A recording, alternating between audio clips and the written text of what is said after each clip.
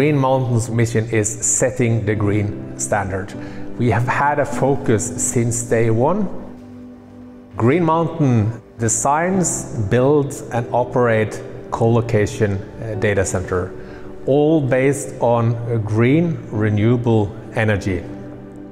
We are a market leader in the Nordic environment, operating all our data centers on the uniqueness of what's in Norway with power production, green and renewable.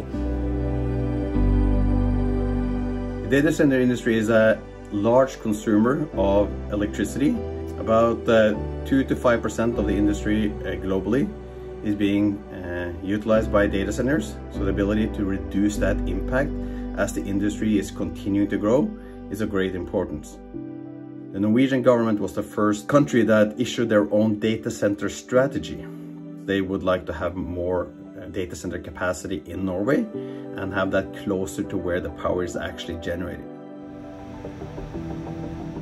The 21st century is increasingly moving to a digital economy, and data centers are a key backbone to delivering this. They're really out of sight, out of mind for most of us, but we are using them with every Zoom call, with every email. These are the factories of the digital economy. And so it's a critical question of where does that power come from? Companies like Facebook, who were making decisions initially without an eye towards how are they going to power with renewables. They then made a commitment. They were making decisions on location, location, if that's going to be central to whether they'll be able to help them achieve their climate change goals. Today, not all data needs to be close to the clients. They can actually move that data to somewhere where it can get a more sustainable delivery. When I started in Green Mountain 5 years ago, sustainability was something that was nice to have.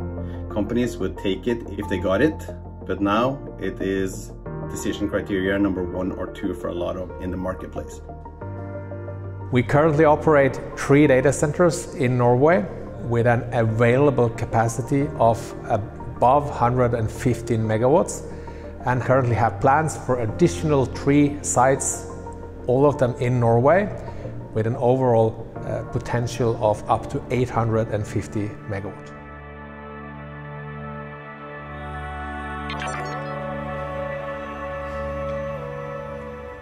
The history behind this site is quite unique.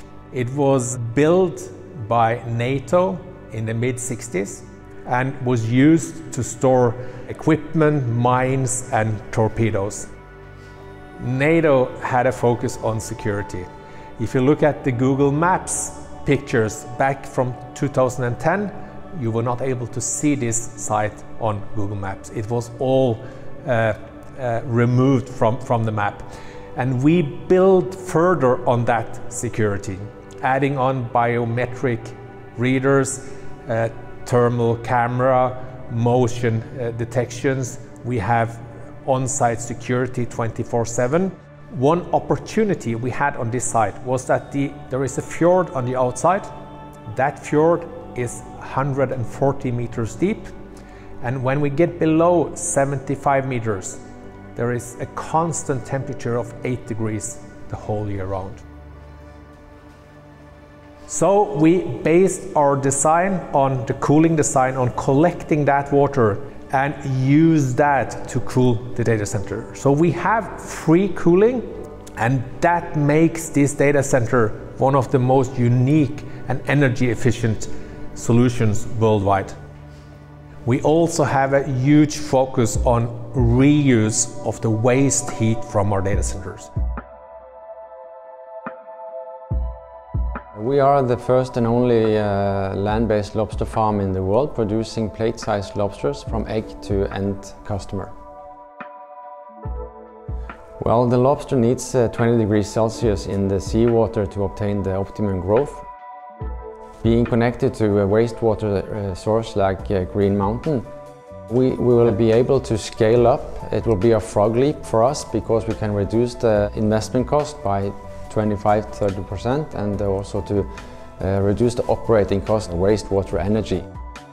In addition, it will be reducing the complexity in the daily operations.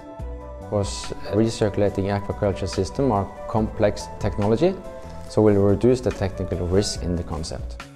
So using wastewater will reduce the energy consumption and make this concept even more green tech and environmentally friendly than it is today. We're also looking at multiple different options for heat reuse.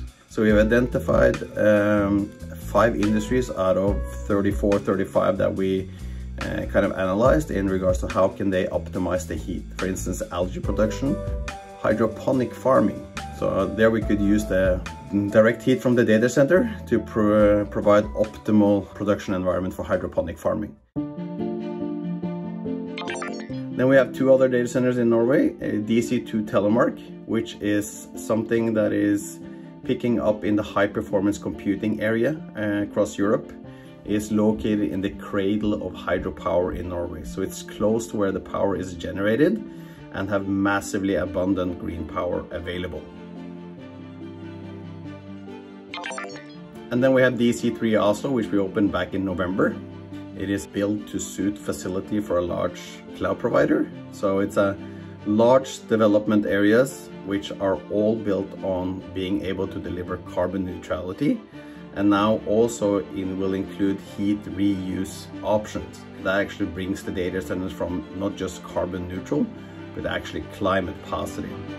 Green Mountain has developed a solution for monitoring and reporting what's happening in our data centers.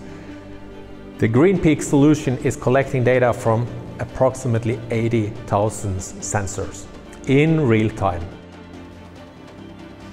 We're also using AI on those data to do capacity monitoring, do energy improvement projects, and we could advise a customer on quite easy elements to do in order to improve their energy efficiency.